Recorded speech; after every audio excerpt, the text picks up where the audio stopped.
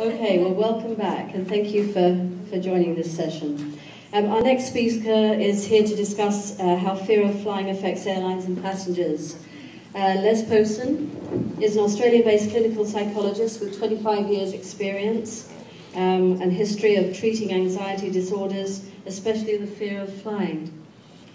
His history includes facilitating the Australian Fear of Flying course, attending international airline crew and passenger disaster management training, providing consultation and training to flight crew peer support teams in stress management, and delivering treatment plans for hundreds of patients who wish to fly better. Anyone here afraid of flying? Hands up. Oh, interesting. Okay.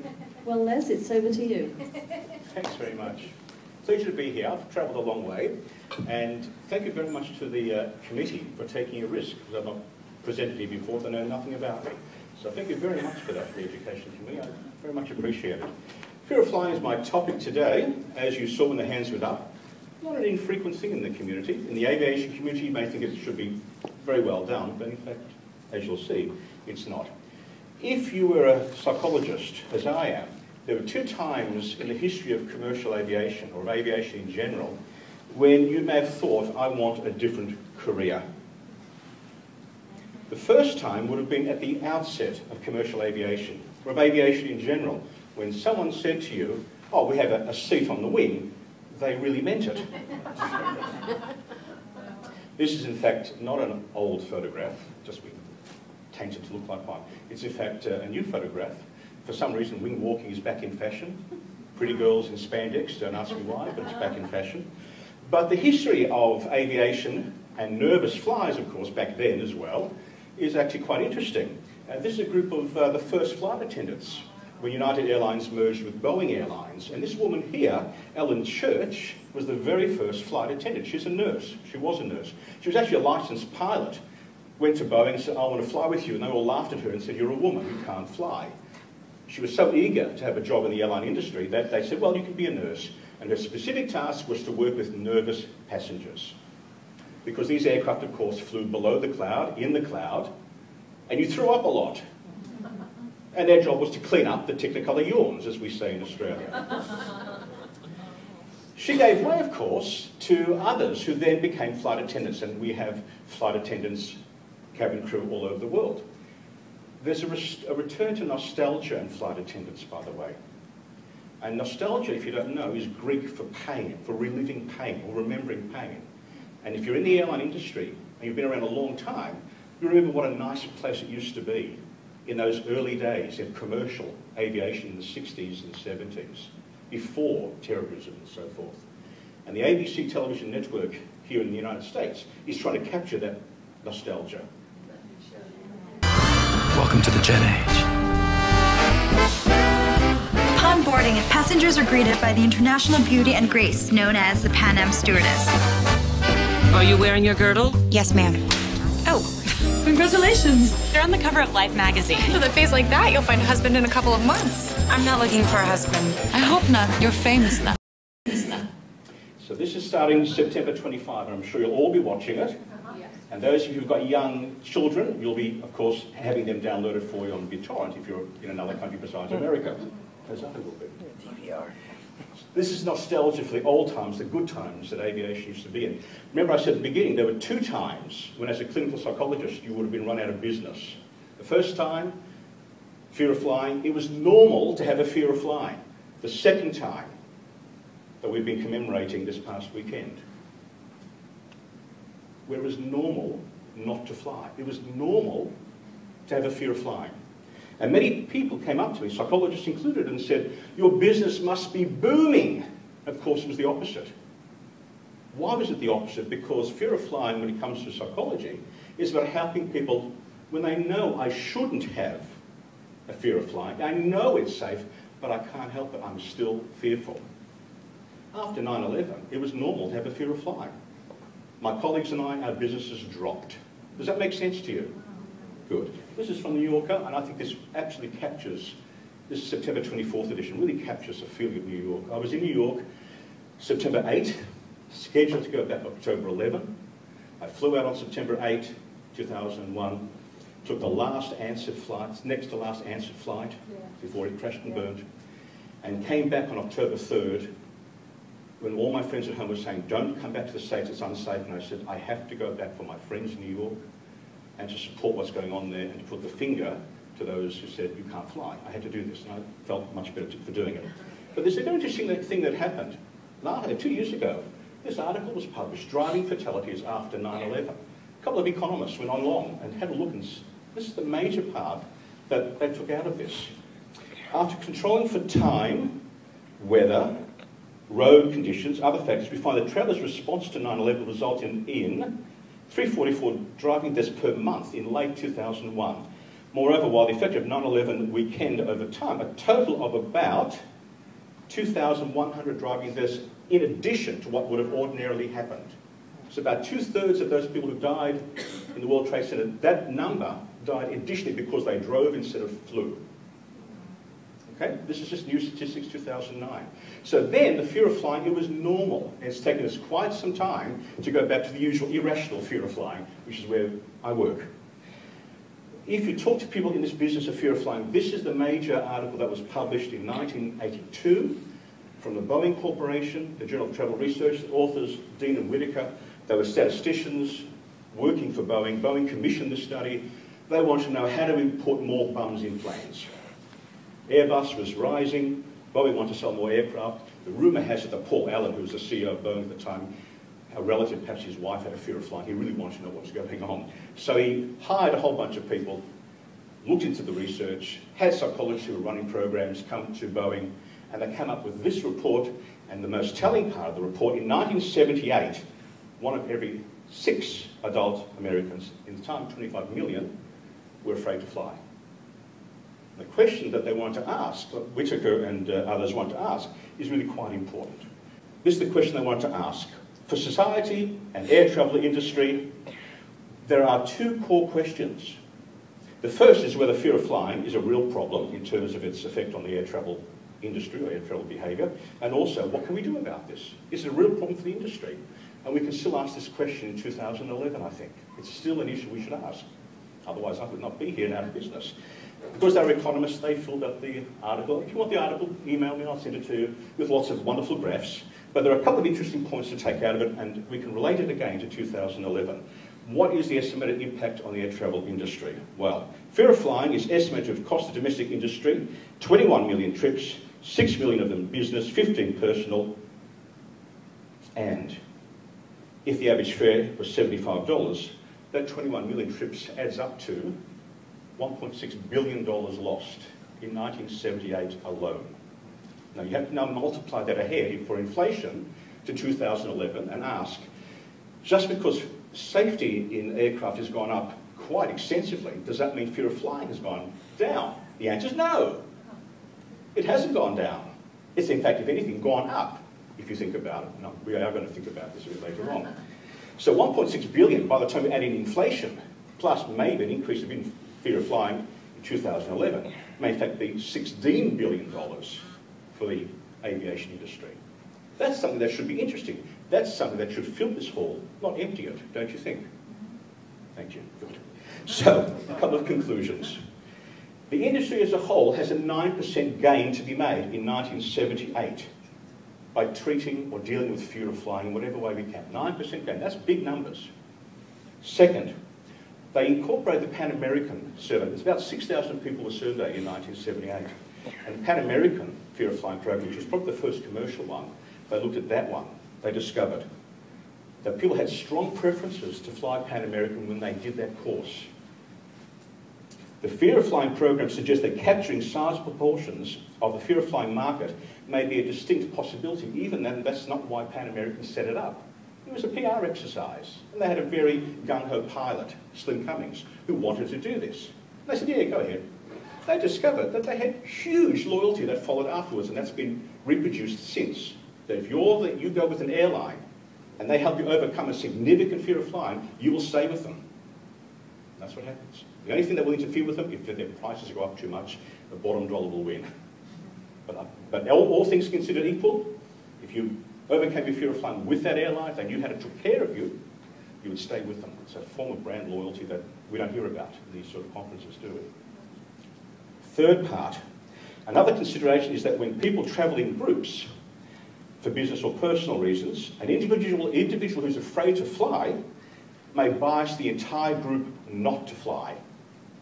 For instance, I see young people, 16, 15, 12, going for their first overseas excursion. They don't fly, their parents don't fly, grandparents don't fly, so one non-flyer can mean the whole family drives to a destination, or trains it, or ships. So one fearful flyer isn't just one person lost to the airline industry, it might be 4 or 5 or 6 who will choose some other form of transport.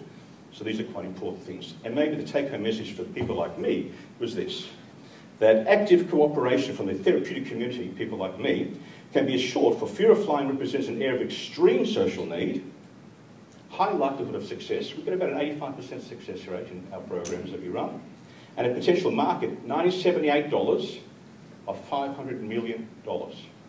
You are part of that therapeutic market if you're involved in in-flight entertainment and the passenger experience. You're part of that therapeutic community. You help to have people have a great experience on board the flight. So you're part of us, not separate at all. In the time since, there have been 3 international conferences on fear of flying. First one took place here in Tarrytown, in New York. There's a university not far from there, in 1996. The second one, we had to travel away from Tarrytown. We're going to head overseas to Vienna, Austrian Airlines. Anyone from Austrian Airlines? Sponsored it. That was in 2000. And then we returned to the North American continent in 2007 to Montreal. And this was held under the auspices of ICAO.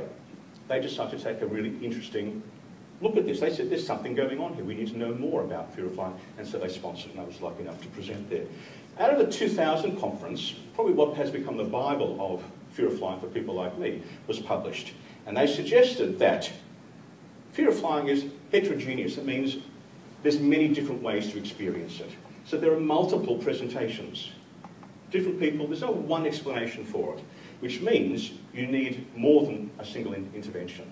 Unfortunately, most airlines who used to sponsor these programs put 25 people in the group, gave them the same course, and expected the same outcome. Because it's heterogeneous, you don't get the same outcome. You have to vary it. So if we think about people on board an aircraft, psychology, by the way, tends to divide things up into thirds. A third of people who come to psychologists do brilliantly well. A third do reasonably well, hold their own, don't go backwards. A third, on the other hand, do go backwards. It's a mismatch, misdiagnosis, rules of thirds. On board a plane, I want to suggest to you that also operates a rule of thirds. A third love flying. Doesn't matter what happens, turbulence, I don't care, I love it. Just want to go, want to get there, love the whole experience of flying, not just getting to the destination. Who belongs in that category? There you go. A third, I just happen to put you up at the pointy end because it helps the experience, doesn't it? Yeah. A third in the middle, tolerate it. I can take it, I can leave it, it's the quickest way to get there, it's not expensive, it's fine. I have a little bit of anxiety every now and again, but I'm okay, generally speaking.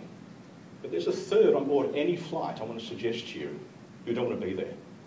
If you just beam me up, Scotty, that's the way I prefer to go. I don't want to be there. These are the people who are potentially that third who will not want to fly with your airline because you're the one that got me so scared in that last turbulent flight because you didn't take care of it, you didn't know how to. That's why it's important. So every time you get on board a plane, have a look around. About a third of the people on board that plane don't want to be there. They'd rather do something else instead to get from A to B. Okay? So let's have a think about who those third are. I've put up that external and internal. That third, or even that 2/3, bring to the plane experiences, that's the internal, and receive on the plane external, in terms of trying to explain to you what's the causation of fear of flying. So, if you look at the external, common one, turbulence. You rocked me in my seat, I felt like I was going to fall, I thought the plane was going to crash, I don't like it. Turbulence falls into that super fear we call falling. Basic fear, don't need language for it. This is what scares the heck out of people. I'm out of control, the plane's falling, what's going to happen? Turbulence. Why pilots never say, we're going to pass through some turbulence, may I remind you, turbulence might be uncomfortable, but it's not unsafe, I don't know. That's what they should say, but they don't. Because we don't ever mention the word safety, except put your safety belt on for safety. What else? There may be normal but scary incidents that might happen, such as, rarely, an aborted landing or takeoff. There might be sounds that are scary, that don't make sense to people.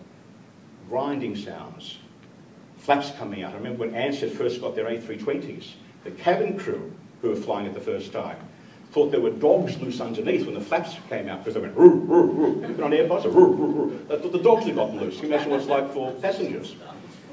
Who let the dogs out? Exactly right. And of course, there are vibrations as big 747s take off, loss of power, the thing shakes like crazy, there's a million different parts on board, you're going to get vibrations. That scares people, you feel it as well.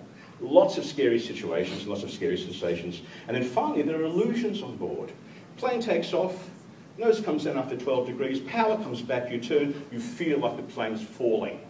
It's an illusion, it's a motion illusion. We're still going faster, but we're not going as fast as we did before. It feels like a deceleration. So we're not very good at measuring velocity, but we're very good at measuring acceleration, which is a change of speed. So it feels like you're falling. Normal. Now, internal is what we bring to the aircraft experience. So there's often people who walk on board with pre-existing conditions. One, they may already have a panic attack, panic disorder. Runs through the population between 3 and 5% at any one time. Prevalence rate, about a quarter of us will have a panic attack in our lifetime. Not at all uncommon.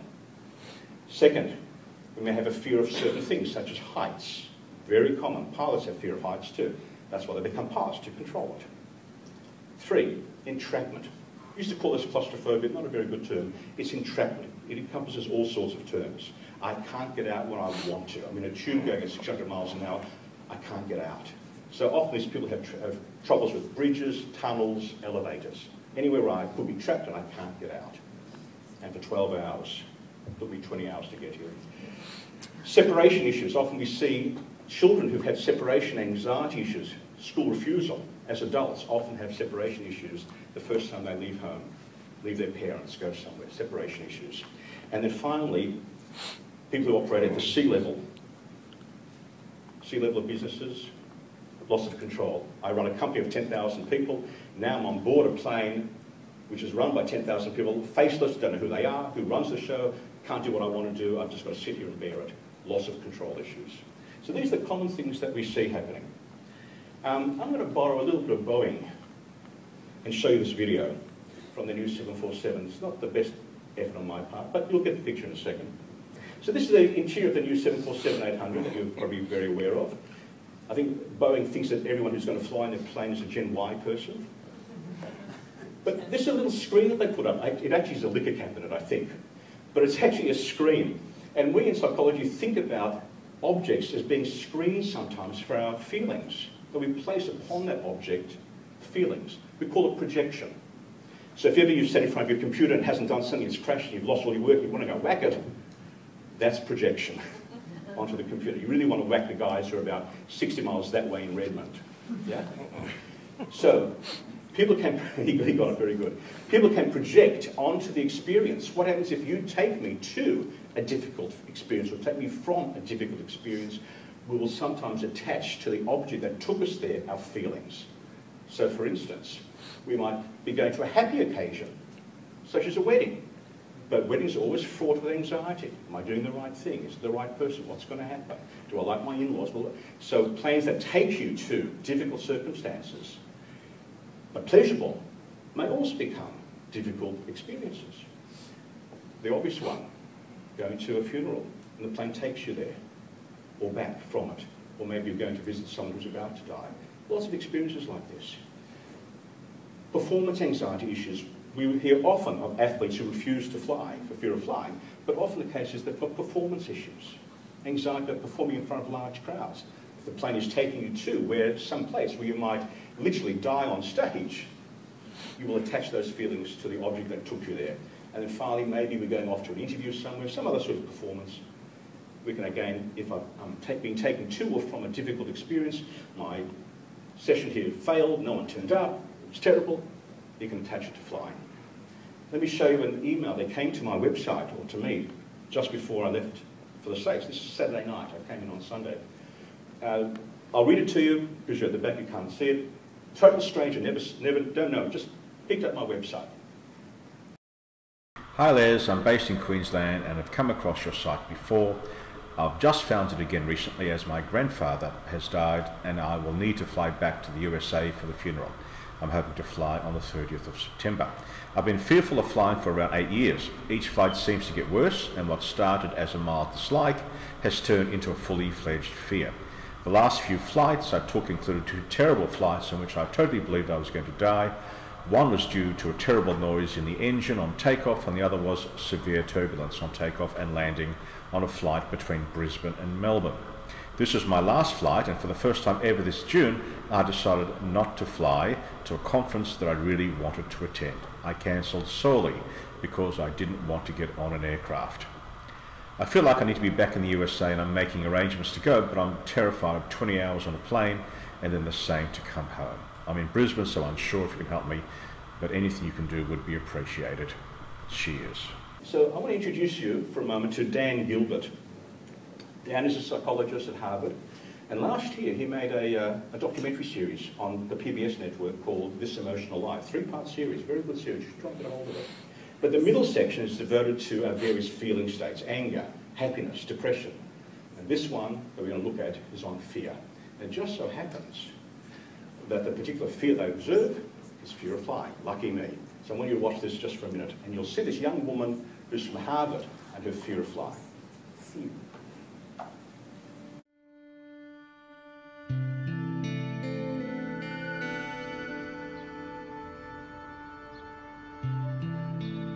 Christina Kelly is a freshman at Harvard.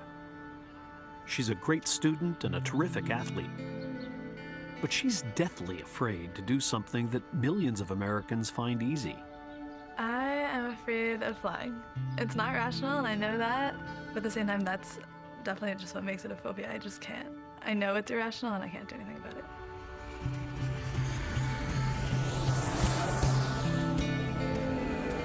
It's not that I'm afraid that they're gonna go crashing to the ground or that someone's gonna, try to take it over or anything, but there's not really anything that I can pinpoint as to why I'm afraid, and so I think that kind of adds to the whole overarching fear. So this is an interesting presentation we're seeing more of. Someone who says it's not this, it's not that, I don't know what it is.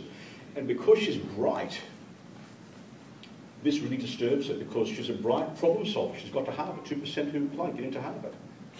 I can't solve this problem, what's wrong with me? And this is a very common presentation nowadays. So that's fear. We need to understand this a bit. Sometimes you'll hear people talking about fear in these sort of terms. False evidence appearing real. And just last 2 weeks ago on a television program, I saw someone actually say it. False evidence appearing real. Plays a sports psychologist on a show called Necessary Roughness. I want to say to you that I don't believe that's true. I actually think it's wrong. And it's wrong for a variety of reasons. And we need to look at some brain studies to actually understand this. Because anxiety is a subjective experience of the fear response. It asks us, what if, what might be, and we jump to conclusions. We can do it not just on the day of flying, but 3 weeks ahead of it. What if, what might be. The fear response, on the other hand, brings us what now? It causes us to take action. So any good fear of flying program teaches people to take action rather than stew in worry. So we need to look at some brain studies about this. Here's our brains. You've each got one of them, I hope. We've learned more about the brain in the last 5 years than we have for the last 5,000 years. We've made some major breakthroughs. Just to let you know, the brain can be divided up into these 3 sections. That yellow one is the brainstem. Blood pressure, heart rate, digestive system. Set and forget stuff in your basement. Next level up, where that amygdala is Greek for almond. The ancients named brain parts, not over function because they didn't understand it, but over appearance. It controls our fear and emotional response. Up the top part, the frontal lobes, which we have almost exclusively in the animal kingdom, is where we do our thinking, our planning, our designing, but it's slow. The amygdala, it's fast. It's really connected up to that lower part. Okay? It gets lots of sensory signals really quickly. The frontal lobe, on the other hand, gets things slowly. And what I want to point out to you is that when we get sensory information, the amygdala gets it twice as fast as the frontal lobe, which means by the time you start to think about what should I do here, your amygdala is already kicking in a flight or freeze reaction, which is the nervous grip of the seats, which is the worst thing to do in turbulence. The worst thing to do is to grip, because you bring on even more of the freeze response and convince yourself it really is dangerous. Do you get it? You actually engineer your own anxiety. So we have to teach people about this. And we do this because in this manual we have the gold standards. Let me share with you the gold standards. There's 10 of them. I'm just going to put them up really quickly because we're going to record this later on. But the most important things, give people some aviation knowledge, not too much. Don't show them Air Crash Investigator.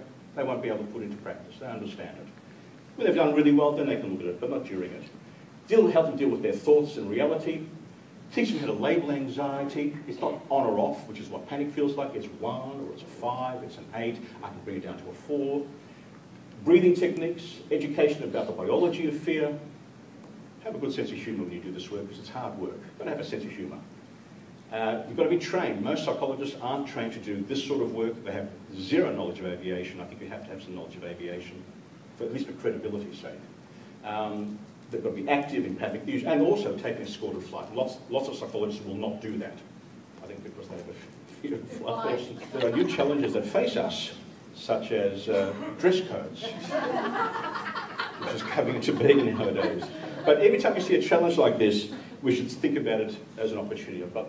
So there are new opportunities I want to go through. This came from that third international conference. What used to occur, this is not my slides, as you can tell.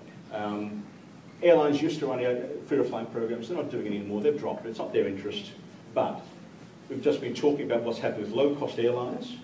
This is how many people think about low-cost airlines. It took me about 2 seconds to find this many pictures of low-cost airlines, budget airlines, which are challenging the last vestige of the fearful flyer, and that's cost. Now everyone can fly.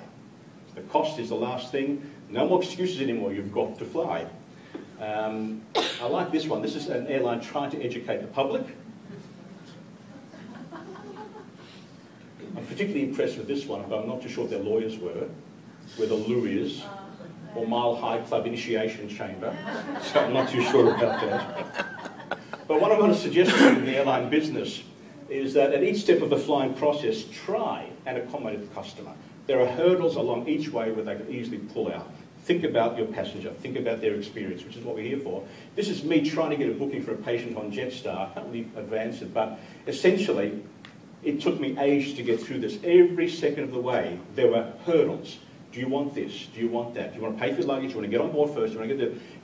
Half a dozen different times just to get through, just for one flight to get up there. And you're a nervous patient, nervous passenger, who has to go through, through these hurdles. And each step can easily pull out and say, it's just too much, it's overwhelming to me. So we won't worry about this. What I want to suggest too, think about what Steve Jobs has said about Apple. We got a brief mention of Apple in the session before. This is what he had to say: surprise and delight your customers, which is about under-promising and over-delivering. Give them a terrific service. And so what I want to suggest is this. If you're in a cabinet management position or check-in, don't upgrade fearful flyers. It might make you feel good, it makes their experience worse. Why? You reinforce their fear. You make them feel special because they have a fear. That will not help them. That makes it worse, because when they do the return leg, back in coach, don't. I know you want to do that, you want to be helpful, don't. You see me, fine. But then, no. Second, be visible. They look at you like hawks to make sure that everything's okay. Smile, be okay. Don't say to them, at any point of the process, you'll be fine. You don't know it. That will cheese them off like nothing at all. What you could say is, we have great crew who know how to assist. We understand, we can assist you. Or, there's information on board our website that passengers say really helps. I include a website because this is where information should go. I've only been to one airline website which even mentions fear of flying, and that was Finnish Air. No one else mentions it. This is from APEX here in Long Beach, I think it was in February, where Jetstar leaked out, they shouldn't have, they leaked out some information about the new experience on board Jetstar aircraft, which is our budget airline in Australia, about the iPad. There's nothing to say that on the iPad you could not have an area there. You don't call it fear of flying, you call it better travelling, and you include hints about fear of flying in that, but you don't call it fear of flying, for obvious reasons. You try to be helpful, focus on the positive, not the negative. and here are some of the possibilities. This is what I said to my patients to say. This could be included on the website. Hi, I'm in 13E, not to mention your name, they don't care. Where are you? My first flight after my Fear of Flying course. I'm curious to see how I'm going to go, rather than scared. If a crew member could check on me after the middle service, I'd be happy. My patients love it, the flight crew love it. And this is when they say it here at this point. Why? Because at this point they could easily balk, and this is a distractor, keeps them focused. So thank you very much for your time.